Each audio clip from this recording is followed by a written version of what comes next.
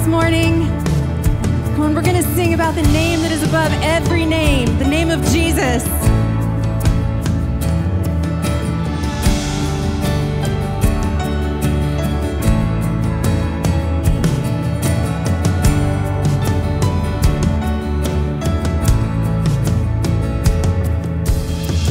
The sun was darkened and the heavens thundered, and for a moment death had thought it had conquered, but it wasn't over till you said it's over.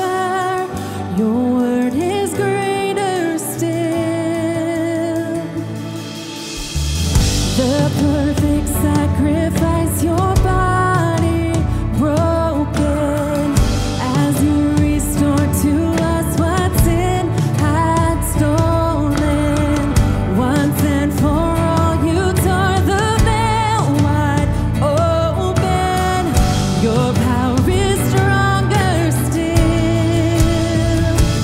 All praise to the name above all names. Jesus, you reign. You're the name above all names.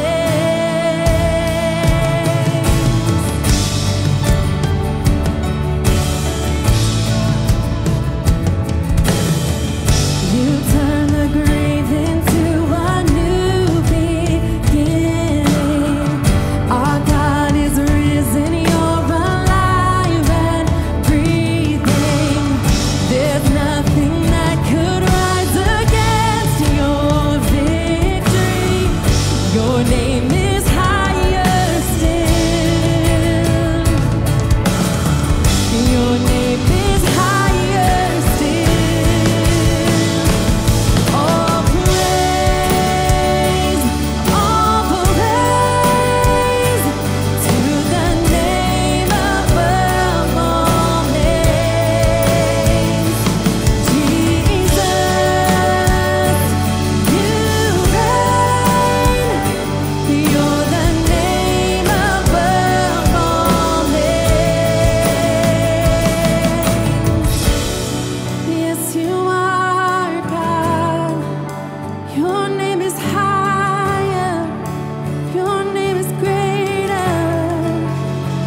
The cross still stands. The blood still flows. The work is finished, and hell still knows that the grave is still empty.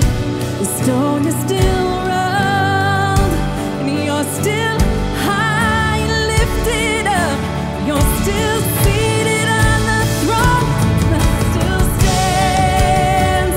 The blood still flows. The work is finished, and hell still knows that the grave is still empty. The stone is still rolled,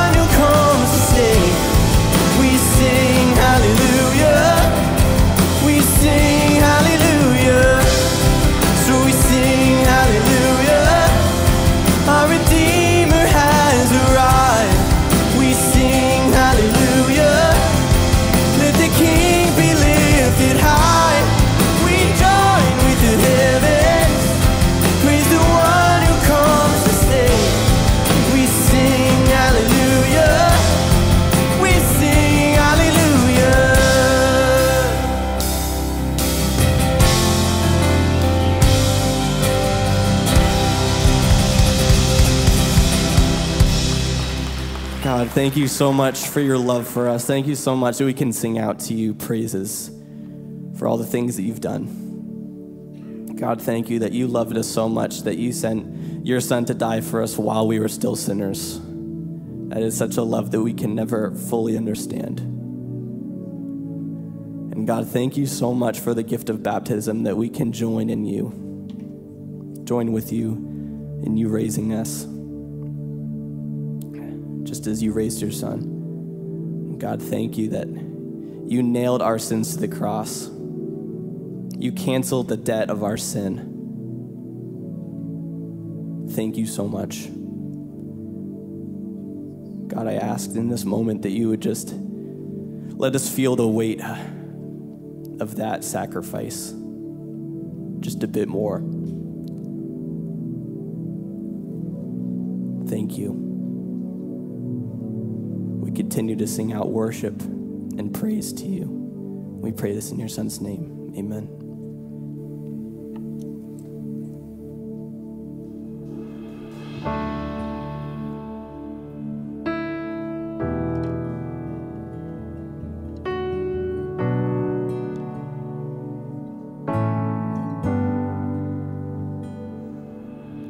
Before you set the edge of time, foundations of the earth and sky, you saw it all and said that it was good.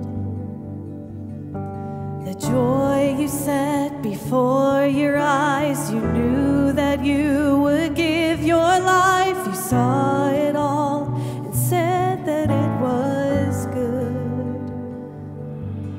Behold, behold, the one our love has come. Behold, behold, the one our King has come. The heavens roared, the earth stood still, his final breath, he tore the veil, the angels sang, holy is his name.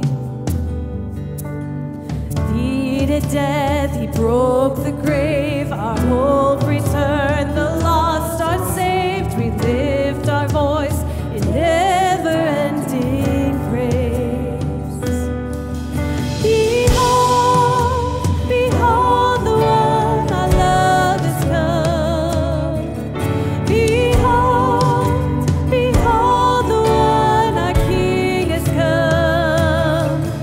Behold, behold, the one our love has come.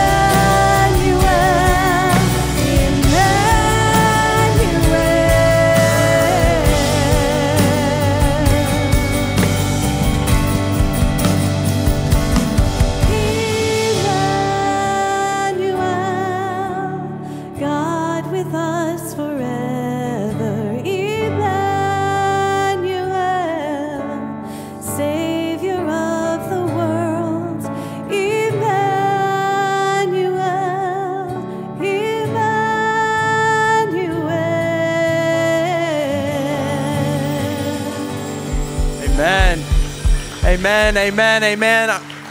Are we not grateful that we have an Emmanuel who has come for us? God with us. Oh, praise God. Hey, let me pray for us. Father, we thank you so much that you would give your one and only Son, that he would be called Emmanuel, God with us. Not simply God for us, not simply God beside, God with us. Oh, we receive all of your love, all of your grace. As children receive a Father's love this morning, we thank you, Jesus, for choosing to be God with us in this season, in this life, and forevermore. In your mighty name, amen. Hey, you may be seated for a moment.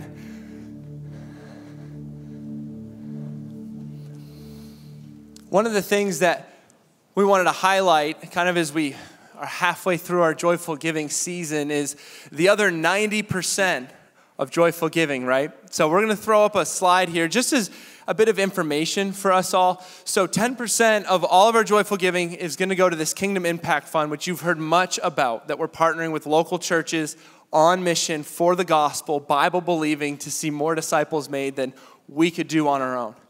But what happens to the 90%, right? We rarely ever talk about it. So this 90%, which makes up a large portion of finances, is going to be going into the general fund. And the general fund is something that we operate out of 12 months a year. Know that this is the place where we operate out of. I'll just say it that way. The general fund is what you see if you give online that we click to. Used to be called All In. This is the breakdown of what 2024's general fund is going to look like. And so, again, 10% is going to the Kingdom Impact Fund. 90% of all of joyful giving is going to the general fund. And the breakdown that we've operated out of in 2022, 2023, and into 2024 is consistent across the board. That 52% of all giving, all revenue, everything we have actually goes to operating, paying for, and servicing the Point Community Center. Many people think, well, this building just must pay for itself, right? Your home must pay for itself, right? Your driveway must plow itself, right? And so for us, we sink so much into it because this is the asset that God has given us to reach Greater Portland. And it reaches hundreds of lives a week. It could be the sheriff's department using the back auditorium for training. It could be a mom with her 3 little kids coming in to get a little respite and use the playscape or the turf. It could be for case managers that are overseeing supervised visits with a mom who hasn't seen her kiddo in a long time. The Point Community Center is postured 52 weeks a year to reach Greater Portland. And so that's why over half of everything we have, it goes into it, whether it's the mortgage, whether it's the utilities, the maintenance, the staffing, the programming, all of that is captured under that. And then further down is our adult discipleship. That's you. Right? So 29.5%, almost 30% is actually going into encouraging and equipping this body at large with programming and staffing and focused environments to help people in their journey with Jesus. And that 12% is vested in our entire family ministry. All that we pour into our kiddos, the curriculum, again, the staffing, the spaces, all of the crafts that you love taking home, parents, and putting on your fridge. You're welcome. I'm in that season too. I'm like, Hadley, you made all of this in 35 minutes? But we invest in our families. And then also that over 6.5% actually goes to local and global outreach beyond anything we do here in the community center. That's our Easter offering. That's the Go team. That's internal benevolence to help support people here within the church family. That's for team expansion as we partner with them across the globe and the work they're doing to reach unreached people groups. So just know as you're going into a season of planning, preparing, praying for what joyful giving might look like for you, this is the breakdown. We want to be completely transparent. We want people to understand this is where the finances go to be able to impact mission and vision here in Greater Portland. And overall, it's about a $4.2 million budget. So people walk in here and they look at the lights and they look at the turf and they go, these guys got all the money in the world. It's because people are really faithful to give, right? And it's not that people are just giving to be able to keep the lights on and keep the turf clean.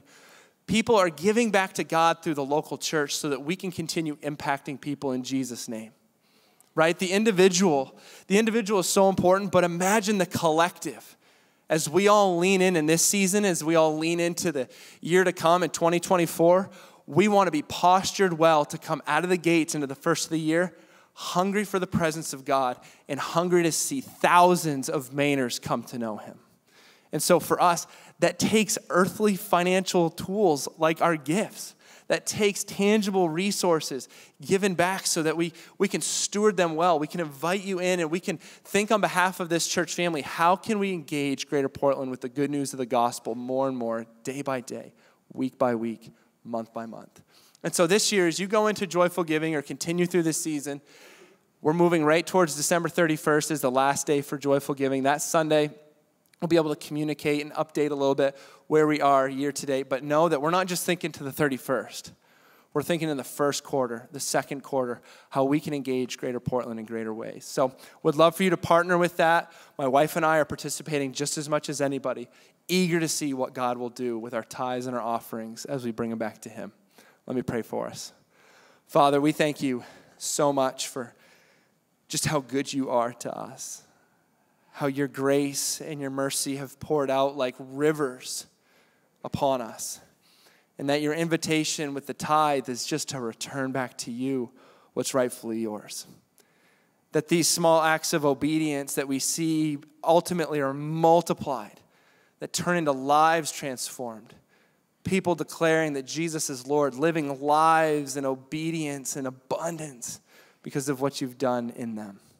And so, Father, we take these gifts, we offer them to you prayerfully, expectantly, and eager to see how you'll invite us in the game as well with our hands and feet. Lord, we love you. We thank you for the opportunity, and it's in Jesus' name we pray. Amen. So a couple things today. Logistically, I missed to say that we do have 3 ways to give. You probably all know that. The black giving boxes, the app, and also the website. And then also today's Baptism Sunday. We're excited for that. There's people in this room that have already said, hey, I'm getting baptized today. Matt is going to finish and close out our Simple Kingdom series with this incredible text that Jesus brings to his disciples, and I'm excited for this. And if you're ready to be baptized, we'll have the logistics of getting to the black curtain on your way forward and how that whole process works. If you feel God just beating the heart rate out of your chest, please just respond to him. You won't regret it. And then also, you get a free t-shirt. Hey, look, I'm just going to invite you, just like we have the past 2 Sundays, just to stand up, turn around, greet somebody, and here's the question. Do you like eggnog? All right, take some time to meet somebody next to you.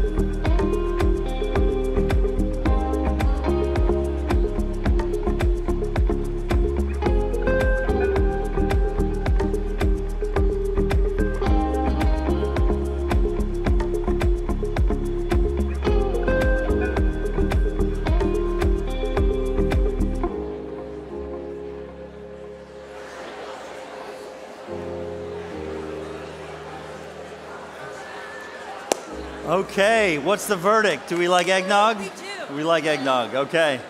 All right, no eggnog? All right. I'm an eggnog fan myself. I love it. Well, hey, welcome to East Point Christian Church.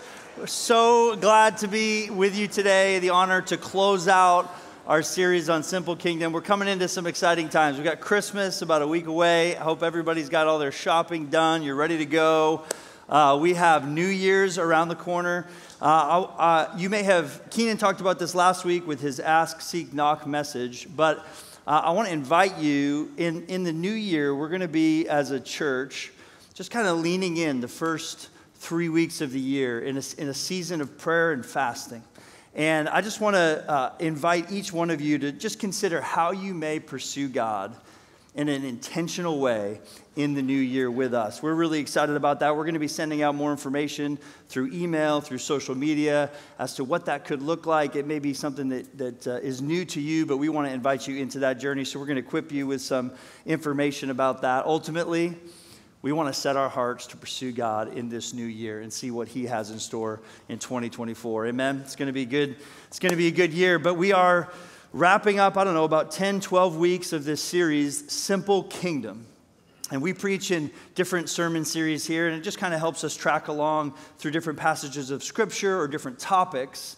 And we have been in Matthew chapter 5, 6, and 7, following Jesus' probably most famous sermon, the Sermon on the Mount that He preached. And, you know, as we wrap up this series, what I want to do really quickly is I want to pull way back, pull way up, and look kind of at the meta-narrative, if you will, the bigger picture. You know, Westerners, we always look at the small picture, make application. Hebrews always pulled way back, and Jesus, even as He was preaching this message, would have had the big picture in mind. And so if you will, for just a second, go all the way back to Genesis and think about Adam and Eve walking in perfection in the Garden of Eden. That there was a kingdom that was happening there in the garden that was perfect. There was unfettered relationship with God. There was walking with God in the cool of the morning, hearing the footsteps of the Heavenly Father. I can't imagine what that must have been like, but it was, in essence, the way it was supposed to be. And of course, we know what happened. There's sin that enters the world, and what happened with sin is broken relationship. And because the relationship is broken, now God has a new plan. He's going to send His Son. And we see the prophecy of that in Genesis chapter 3, that He's going to send His Son for what purpose? To renew right relationship with God, that we might again be able to come into the presence of God. To, if you will, establish again a new kingdom, or to give the keys to the kingdom that should have been back to us. And so Jesus comes. And He stands on a hill in northern Israel near the Sea of Galilee, and He preaches a sermon. And we've gone through that sermon, and He starts off with the ways that you can live in blessing and happiness that don't sound very familiar to the ways of our culture. Blessed are the ones, blessed are the ones. And he goes on, and He talks about being salt and light. This is how you're going to be the kingdom of God in the lives of other people. He goes on to talk about fulfilling the law and our relationship to the rules. What are the rules of Scripture? And he does something interesting that the teachers of His day were not doing.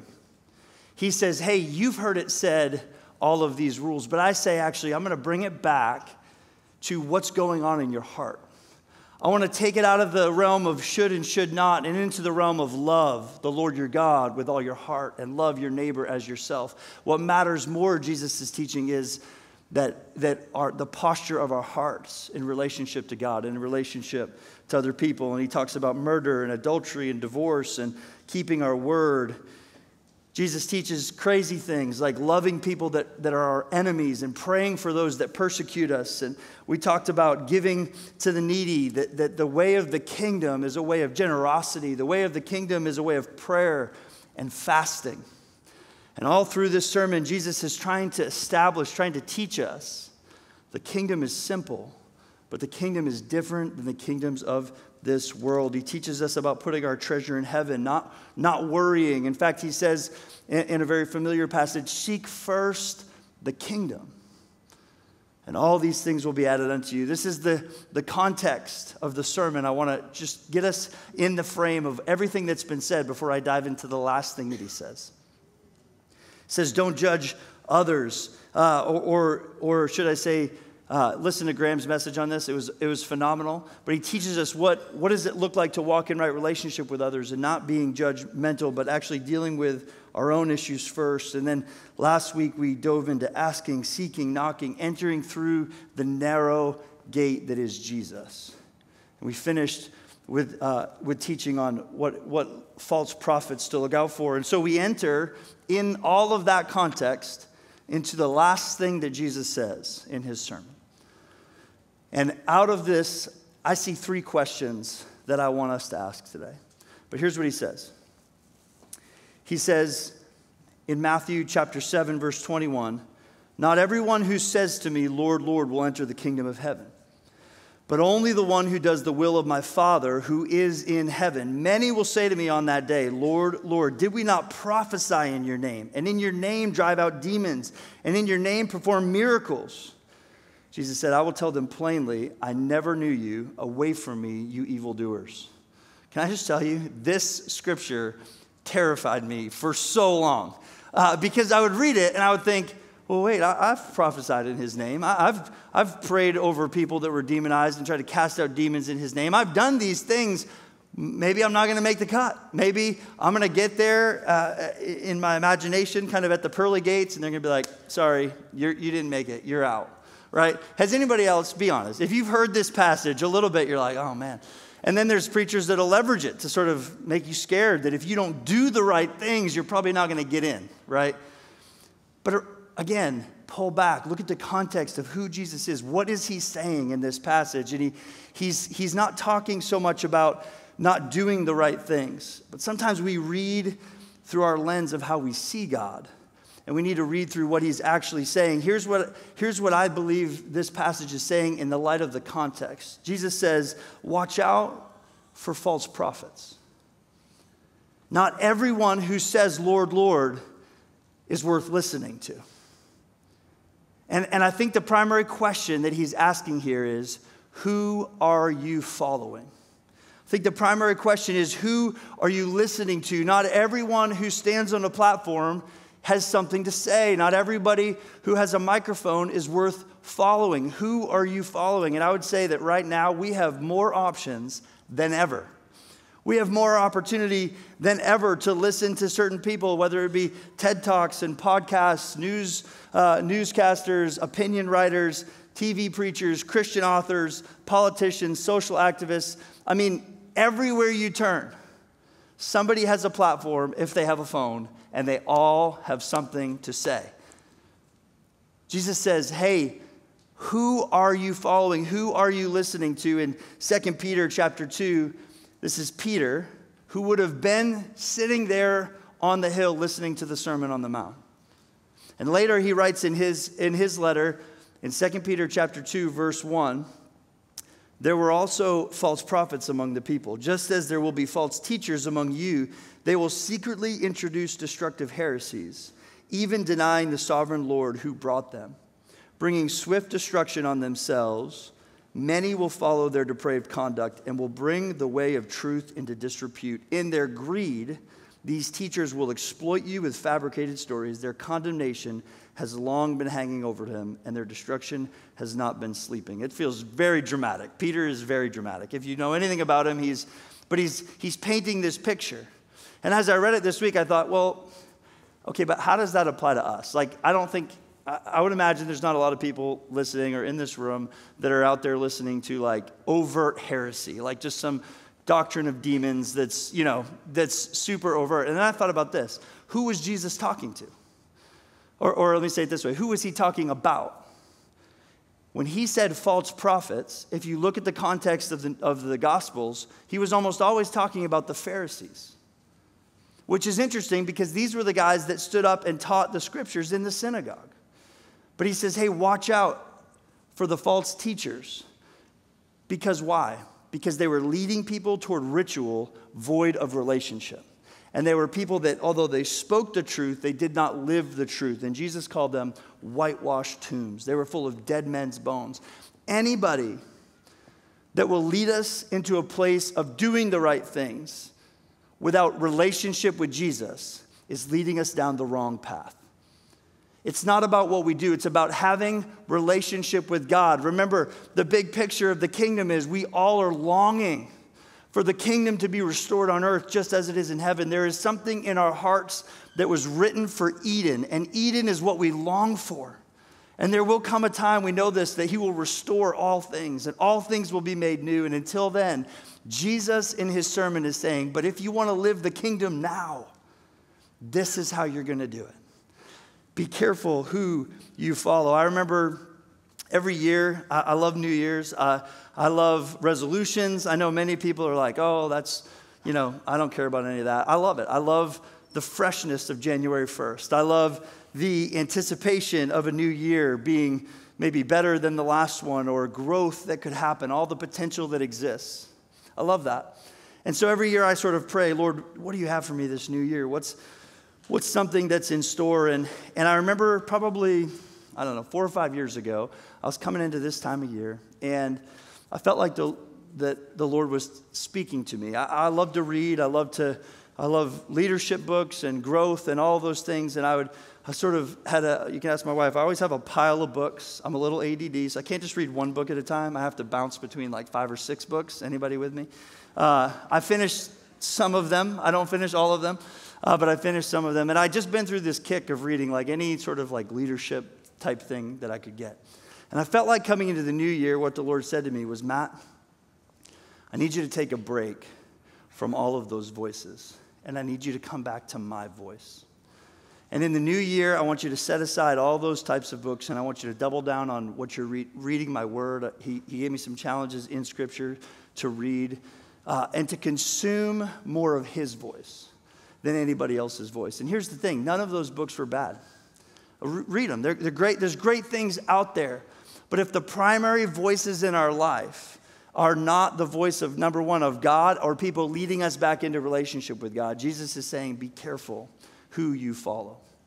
And then he goes on, and he says in Matthew chapter 7, verse 24, therefore, everyone who hears these words of mine and puts them into practice is like a wise man who builds his house on the rock. The rain came down, and the streams rose, and the winds blew and beat against that house. Yet it did not fall because it had its foundation on the rock. But everyone who hears these words of mine and does not put them into practice is like a foolish man who built his house on the sand. The rain came down, the streams rose, and the wind blew and beat against that house, and it fell with a great crash. Another translation says, and great was the fall of it. Here's the question that I see in this. It comes out of the very beginning of that. What wisdom are you following? Jesus said, therefore, anyone who hears these words of mine, these words are the words to follow. It's like a man who builds his house on the rock. And I sort of picture Jesus describing these two kingdoms. He says there's a kingdom over here that, man, if you'll listen to everything I've preached in this message and you'll build your life on this wisdom, this kingdom is firm and it will be established and it will be solid. But there is another kingdom. Make no mistake, there's another way of doing things. There's another wisdom of this world that if you follow that way and you follow that kingdom, there's a very different result for your life. And when I thought of this, I thought of Daniel. Many of you have heard the story of Daniel and the lion's den. That's kind of the famous story. Daniel gets thrown into the lion's den, spends the night. The lions don't kill him. But early in the book of Daniel, we have the Israelites in captivity to the Babylonians. And in Daniel chapter 1, we see that King Nebuchadnezzar is bringing the brightest and best of Israel to be trained in the ways of Babylon. Here's what it says in Daniel chapter 1, verse 3. And then the king ordered Ashpenaz, the chief of his court officials, to bring into the king's service some of the Israelites from the royal family and the nobility, young men without any physical defect, handsome, showing aptitude for every kind of learning, well-informed, quick to understand, and qualified to serve in the king's palace. So, a lot like me, right? Every preacher that's ever preached this has done that joke, and I just appreciate the laughter. I thank you for that. That's good. He was to teach them the language and the literature of the Babylonians, the language and the literature. And the king assigned them a daily amount of food and wine from the king's table. And they were to be trained for 3 years. And after that, they were to enter the king's service. Among those who were chosen from Judah were Daniel, Hananiah, Mishael, and Azariah. You may know them as Shadrach, Meshach, and Abednego from later in the book of Daniel. The king says, hey, I want you to bring me the brightest and best, and they're going to be trained in this intentional school of enculturation in the literature and language and food of Babylon. This is the very definition of culture, is what we read and what we listen to and what we eat. That defines the culture. And here's the interesting thing. The King Nebuchadnezzar didn't care that Daniel continued to worship Yahweh. He didn't say, I want you right now to unlearn everything you've learned about your God and learn ours. He was fine with that. He's like, hey, worship whoever you want. But in addition to that, what I want you to do is I want you to learn the language of Babylon. I want you to learn the literature of Babylon. I want you to eat the way we eat. I want you to dress the way we dress. You can keep God over here in the corner. That's fine. The enemy doesn't care so much if you continue to come into this place and lift your hands, so long as he can enculturate you into the wisdom of his kingdom. But remember, Jesus is saying, hey, that kingdom is going to be built on a very different foundation. And here's what Daniel did in verse 8. But Daniel resolved not to defile himself with the royal food and the wine, and he asked the chief official for permission not to defile himself that way. And after 3 years, the king brings them back. In verse 17, 3 years has gone by.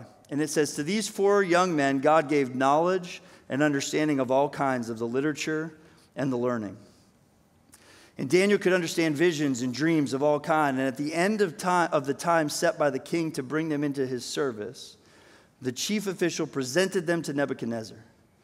The king talked with them, and he found none equal to Daniel, Hananiah, Mishael, and Azariah. And so they entered the king's service in every matter of wisdom and understanding about which the king questioned them. He found them 10 times better than all the magicians and the enchanters in the whole kingdom. This is just such an incredible picture, I think, of today, because I think the big lie that sometimes we can believe, or sometimes that we're told is, okay, yeah, I get the Beatitudes, I get all of those things, but I mean, in this world, we got to live a certain way in order to succeed, in order to have prosperity, in order to whatever, you fill in the blank of, yeah, Jesus' words and all that, I get that, but then there's real life over here. There's an intentional strategy from the enemy to get us to dismiss the words and ways of Jesus in an effort to follow the ways of the kingdoms of this world that we have to pay attention to. It's just like Nebuchadnezzar. It was this intentional school. There is an intentional strategy to get us to follow a different wisdom. Watch what James says. James, who sat under the teachings of Jesus, in chapter 3, verse 13 says, who is wise and understanding among you? Let them show it by their good life, by deeds done in the humility that come from wisdom. But if you harbor bitter envy, selfish ambition in your hearts, and do not boast about it or deny the truth, watch this. Such wisdom does not come down from heaven, but is earthly, unspiritual, and demonic. It's the first kind of wisdom. And then he says, for where you have envy and selfish ambition, there you will find disorder and every evil practice. But the wisdom that comes from heaven, wisdom number 2, is first of all pure and peace-loving and considerate and submissive and full of mercy and good fruit, impartial and sincere, peacemakers who sow in peace reap a harvest of righteousness. It sounds almost identical to what Jesus was teaching in the Beatitudes, in the Sermon on the Mount. The very first message that we preached was through that first passage in Matthew 5. And James is just reiterating there is a wisdom that comes from Jesus that if you'll follow it leads to fruit in your life. And there's a wisdom of this world that is a wisdom from the demonic powers of the world that wants you what? To build your life on a foundation of sand because they are not for you. There's two types of wisdom, and I want to be careful here because sometimes what we do is we'll sort of say, well, I know who he's talking about. He's talking about this group of people over here. It's the progressives, or it's the conservatives, or it's the, it's the right, or it's the left, or no. Wrong kingdom. I want to pull up higher and help you understand there's a kingdom of wisdom that Jesus is establishing, and then there's this intentional thing that we got to push against. We gotta, Keenan talked about it so well last week when he talked about the narrow way, that we have to swim upstream against the wisdom of our day. And in these two wisdoms, I sort of was thinking, okay, there's some prevailing things that we think. And I want to show you really quickly on the screens, and it's a little tongue-in-cheek, but bear with me. Blessed, this is the kingdom, the wisdom of the kingdom of this world. Blessed are the educated, the successful, the driven, the perfect, the good-looking, the put together on the outside, for they have won at life, right? I mean, just go to social media. That's how you know you're successful. That's the wisdom of our day. This is what you're after. But what does Jesus say? Actually, blessed are the poor in spirit, the spiritually poor, for theirs is the kingdom of heaven. Blessed are those who hunger and thirst for righteousness, for right standing with God, for they will be filled. Blessed are the pure in heart, for they will see God. That's not pie in the sky teaching. This is the words of our Savior saying, guys, there's a different way to operate. None of that stuff matters on the other side. What matters is that you're seeking God with all of your heart, with all of your mind, with all of your soul, with all of your strength. There's another wisdom that says, blessed are those who are never uncomfortable, for they have found happiness. I mean, the gospel of happiness is the gospel of America. That if it makes you happy, then you need to do it. If it's easy, then it must be right. If it's uncomfortable, then it must be wrong. And then Jesus steps in and he says, actually, blessed are those who mourn, for they will be comforted. Blessed are those who are persecuted because of right standing with me, for theirs is the kingdom of heaven. Man, that's way less fun. That's way less promising, right? But Jesus is saying, in my kingdom, there's a different kind of wisdom. And maybe finally, it says, blessed are those that make a name for themselves, for they are self-sufficient, right? That's the goal. We just want to get to a place where we're totally independent, where we've made a name for ourselves. And Jesus is like, well, actually, blessed are the meek, for they will inherit the earth. Blessed are the merciful, for they will be shown mercy. There's two types of wisdom. And the funny thing is, I think if we were to pull back and look at the world around us, we would say there's a lot of things in disrepair. Man, there's a lot of things going wrong. There's a lot of fruit of the culture that we would say things are not going well, right? But yet we go there to drink from a fountain of wisdom, that the fruit of that fountain is easy to see. And we would never do that in any other area. We wouldn't go to an unsuccessful businessman to ask him how to run our business, right? You wouldn't find a broke stockbroker and be like, I'm looking to trade. And he's like, I don't know what to do, right? Why? Why wouldn't we do that? Because the fruit of their life doesn't necessitate wisdom. And so I would just say to you, Jesus, as he's closing out, his message to them is saying, hey, there's two kinds of places to build your life. Two kinds of wisdom. Which will you follow? That the people you spend time with and the things you read and listen to will determine the course of your life. And then finally, the final question that I see here, and it's from verse 24 again. Therefore, anyone who hears these words of mine and puts them into practice is like a wise man who builds his house on the rock. Who puts them into practice. And the last question is, who will you follow? Who will you follow? Jesus doesn't give us the luxury of not making a decision at the end of his message. Maybe another way to ask the question is, will you obey? Anyone who hears these words of mine and puts them into practice is like a man who builds his house on the rock, and when the storms come, his house stands firm. Will you obey? I don't know about you, but as I was writing this, every time I internally said the word obey, there was something in me that just wanted to push against it. Like, don't tell me what to do. Don't, wait, obey. It reminded me, like as a parent, my kids are teenagers now, but it reminded me as a parent when my kids were little, it was just like, just obey. I need you to obey. You can't run in the road. You're going to get hit by a car, right? And they're like a little helpless kid that just is being told to obey. What is that? What is the rebellion that lives on the inside of me that wants to push, wants to be my own kingdom ruler, wants to be my own Lord? There's something on the inside of us that pushes against the words of Jesus and says, I'll do it my way. Jesus says, anyone who hears these words of mine and puts them into practice is like a man that builds his house on the rock. And I think it's really interesting. You know, this is the Son of God, God, fully man, standing on a hill preaching a message. He could have easily ended his sermon by saying this: everything that I've just said, just do it because I said so, because I'm God and you're not, and I need you to listen. He could have said that, and he would have been right? He could have said, because I told you so, or he could have said, just listen to me, I'm God. He could have, like, I don't know, turned a bush burning and been like, see that? Listen to me. I'm telling you, I got the power, do what I say. Here's actually what he says. He says, guys, there's all these things that I've said. If you'll build your life on this, when the rain comes, when the wind starts to blow, when the floodwaters are coming up and it feels like they're getting above your neck, Jesus is like, I can't stop all those things from happening, but what I can give you is a foundation on which to build your life. And he's not just talking about salvation when we're dead and in heaven. He's saying here and now there's a way of the kingdom that if you'll build your life on it, if you'll just listen, if you'll follow me, it's going to be difficult. It might be simple, but it's not easy. But if you'll build your life on this kingdom, when the storms come and when it gets hard and the wind is blowing and all you want to do is quit, you will have a foundation that is rooted in me that will hold up. And those that don't, great is the fall.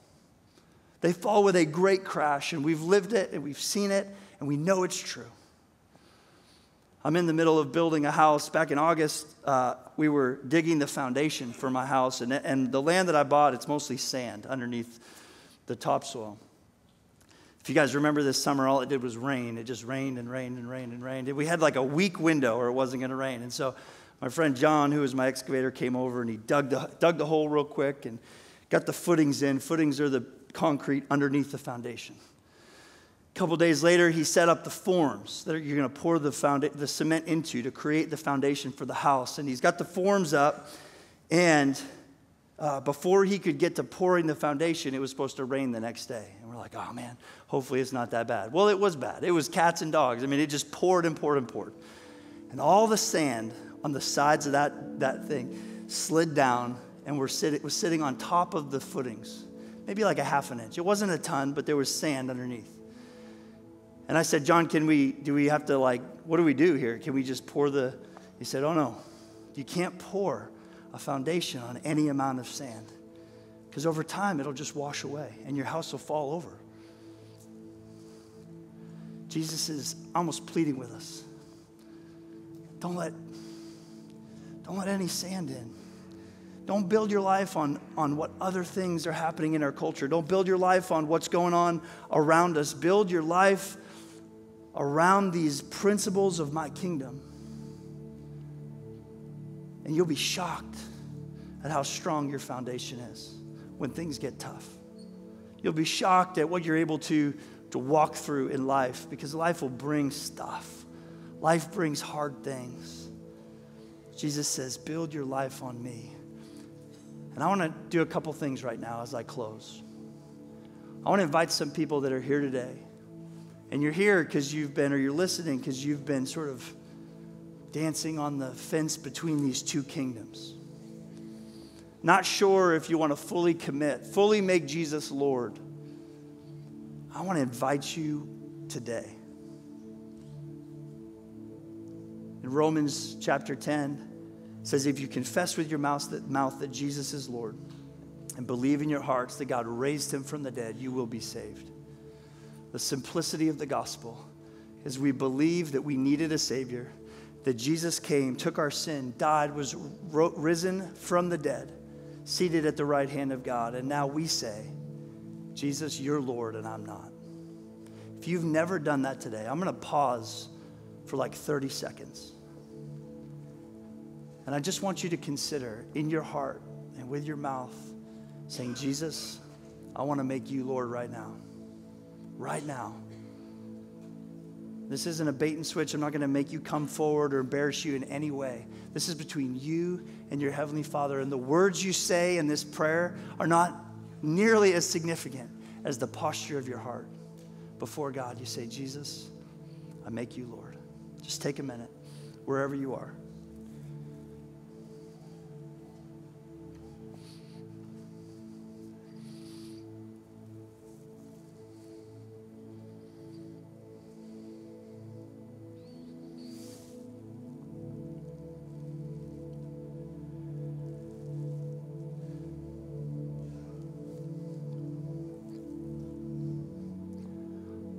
I believe there's some people here today that prayed that or postured their heart toward Jesus as Lord for the very first time. And I just want to say I'm proud of you.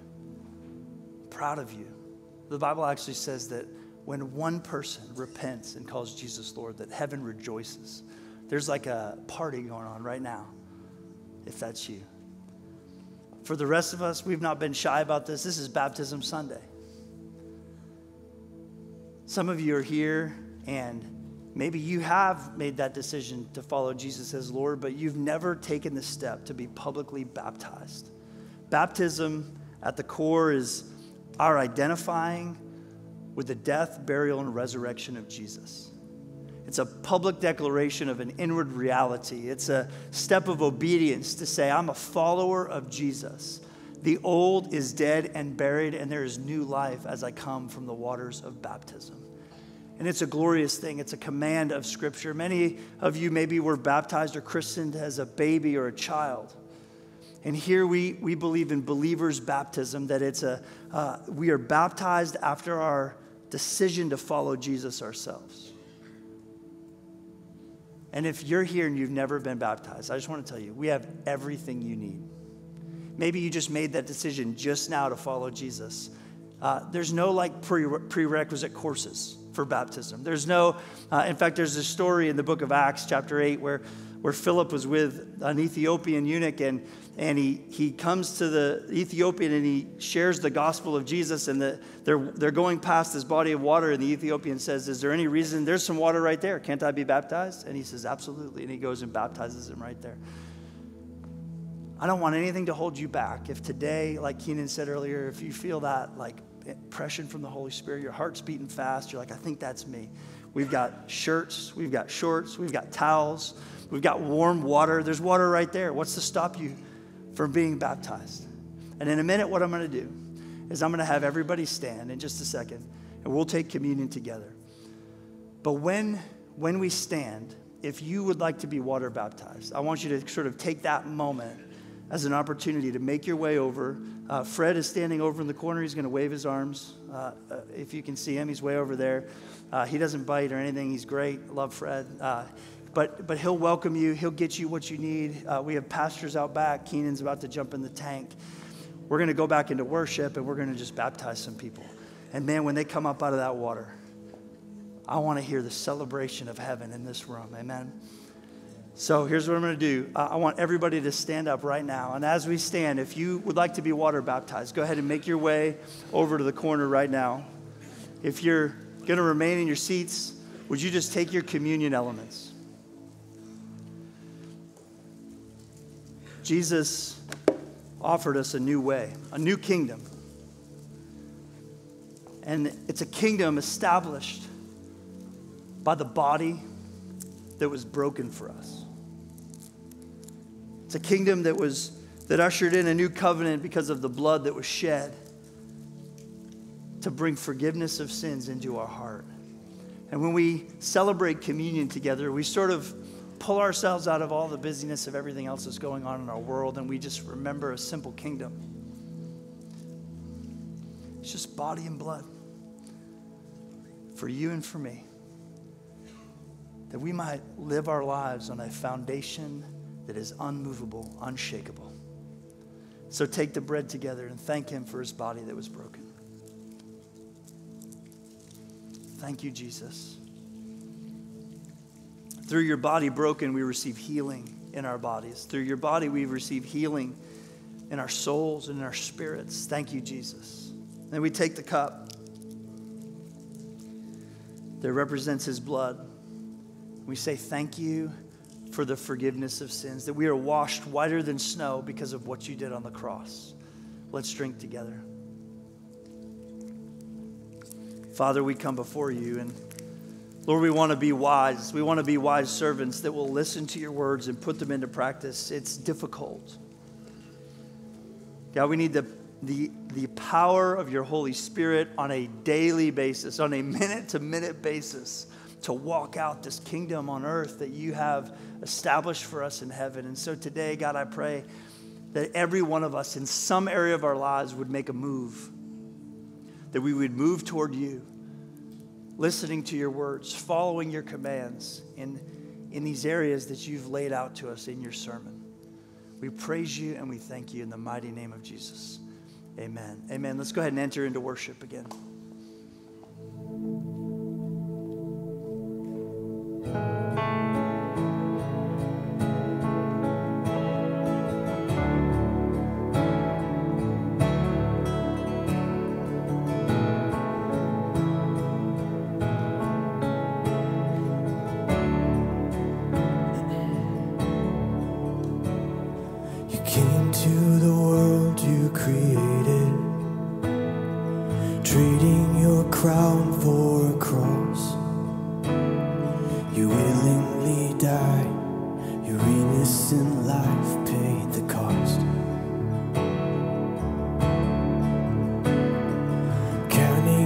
Status is nothing.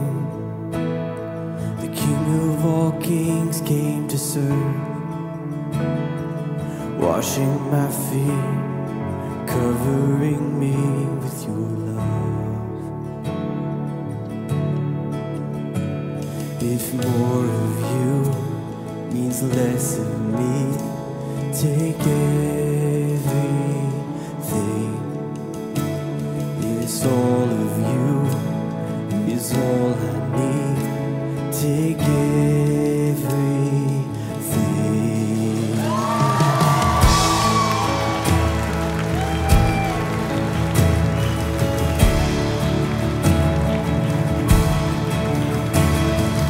You are my life and my treasure, the one that I can't live without. Here at your feet, my desires and dreams I lay down. Oh, here at your feet, my desires and dreams I lay down. If more of you means less of me, take everything. It's all of you is all I need. Take everything. If more of you means less of me, take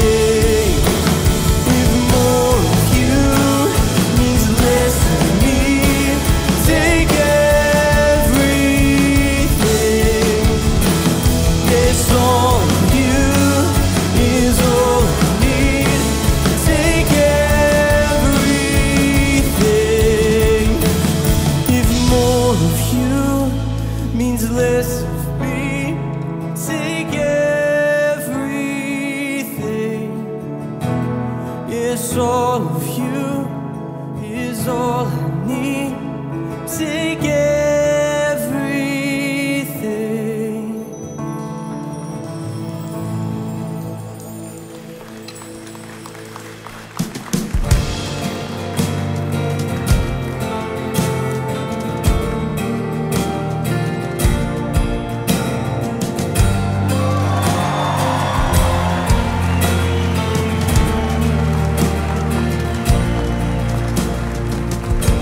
Before I spoke a word, you were singing over me.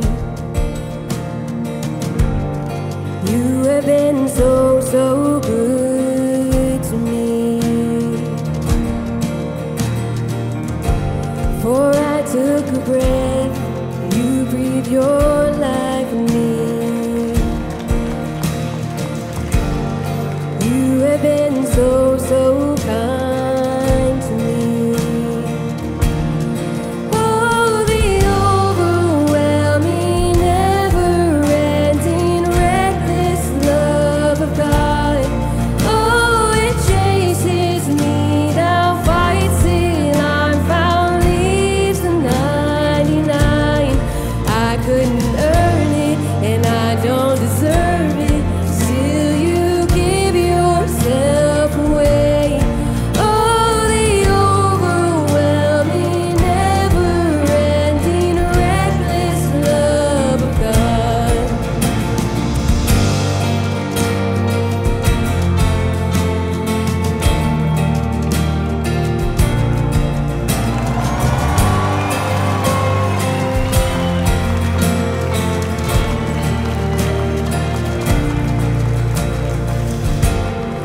I was your foe, still your love fought for me.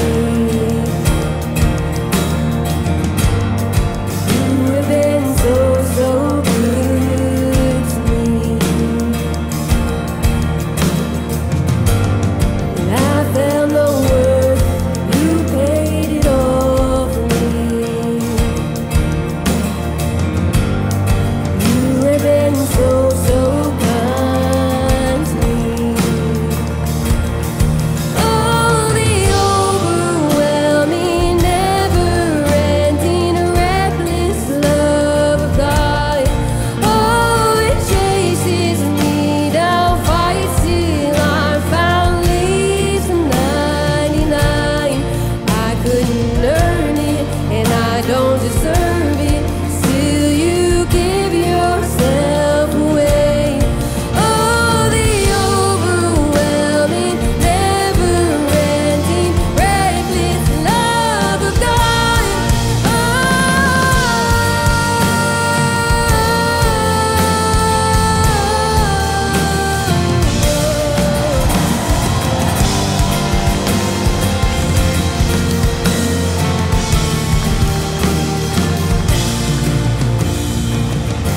So shadow you won't light up, mountain you won't climb up, coming after me. Snow wall you won't kick down, lie you won't tear down, coming after me. Snow shadow you won't light up, mountain you won't climb up, coming after me. Snow wall you won't kick down, lie you won't tear down, coming after me. No shadow you won't light up, mountain you won't climb up, coming after me.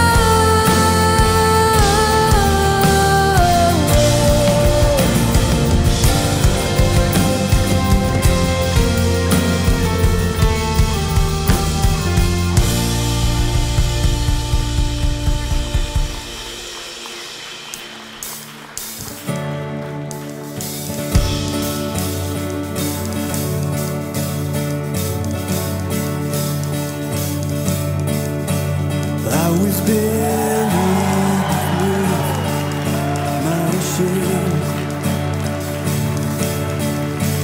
Who could carry that kind of weight? It was my turn till I met you. Now who's breathing but not alive? And all my failures I tried to hide. It was my turn till I met you. You called my name and I ran out of that grave, out of the darkness into your glorious day. You called my name and I ran out of that grave, out of the darkness into your glorious day.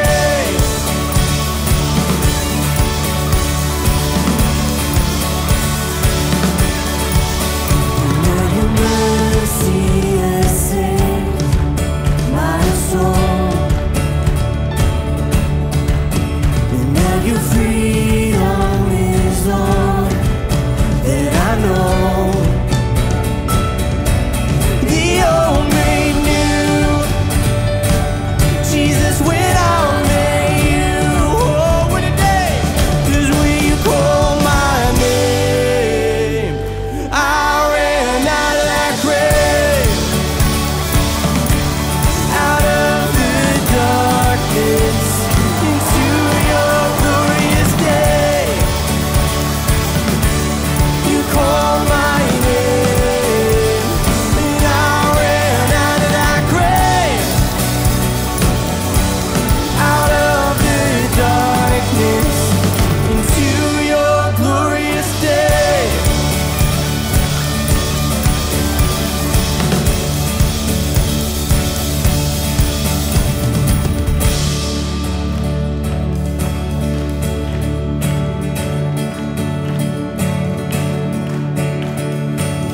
I need rescue, my sin was heavy, but chains break at the weight of your glory. I needed shelter, I was an orphan, now you called me a citizen of heaven. When I was broken, you were my healing, and your love is the air that I'm breathing. I have a future, my eyes are open, 'cause when you call my name, shout it, I ran out of that grave, out of the darkness into your glorious day. You called my name and I ran out of that grave, out of the darkness into your glorious day.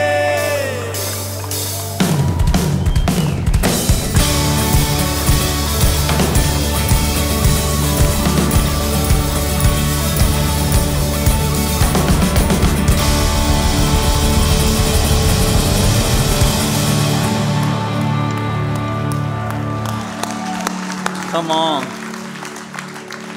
Amen. Well, hey, we're going to keep baptizing people. We got 5 or 6 more that are going to be baptized. We want to be conscious of your, yeah, come on. Woo!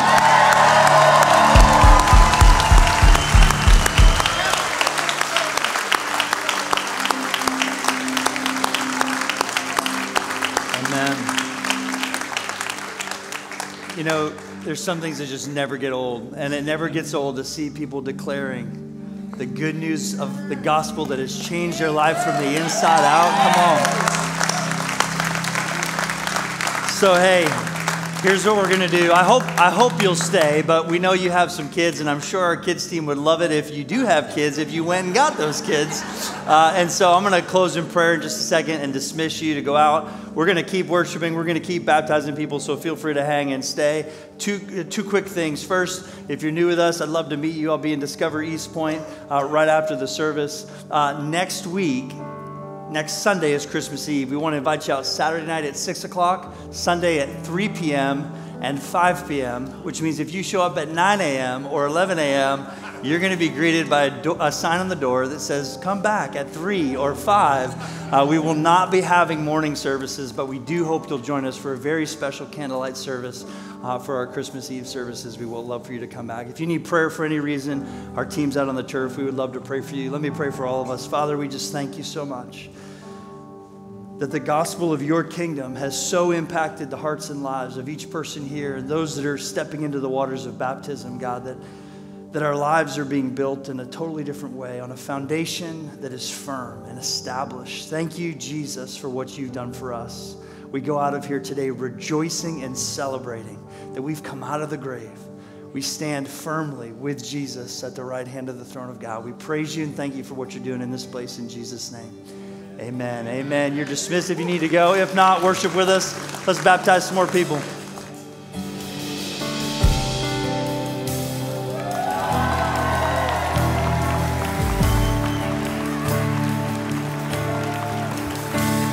give life, you are love, you bring light to the darkness, you give hope, you restore every heart that is broken.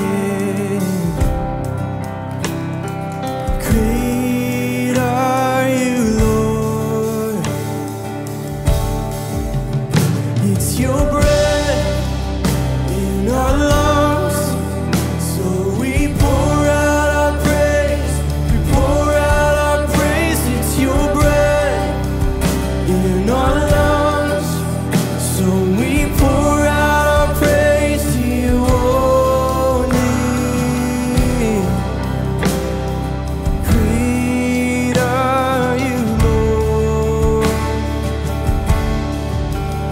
You give life, you are love, you bring light to the darkness, you give hope, you restore every heart that is broken. Great are you, Lord. It's your breath in our lungs, so we pour out our praise. We pour out our praise. It's your breath in our lungs, so we pour out our praise to you only. It's your breath in our lungs, so we pour out our praise. We pour out our praise. It's your breath in our lungs, so we pour out our praise to you only.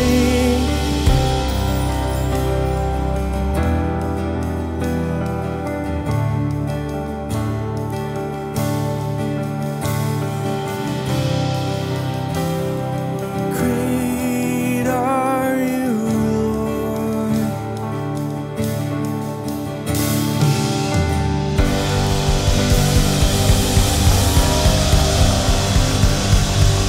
Hey, thanks so much for being here this morning, being with us here this morning. There you go. I'm out of breath from Glorious Day. What a great Sunday. We'll see you next week at Christmas Eve.